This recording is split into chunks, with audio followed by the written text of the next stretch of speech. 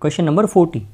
An iron bar of length L has magnetic moment M, is bent at the middle. See, it is not cut, remember it is bent. Okay, most of the students confuse here, it is bent at the middle of its length such that the two arms makes an angle 60 with each other.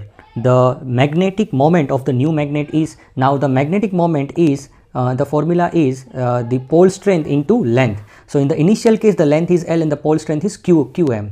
Now we are bending from the center such that it makes an angle 60, so it forms a right angle triangle, right? This two length, if I draw another line here, it makes an it also L by 2, because here angle given is 60 degree and these two are equal, so of course the third will be equal, right? So now we have our two poles which are separated by distance L by 2, right? So new magnetic moment will be QM because pole strength remains same, but the separation between the two poles is now become L by 2.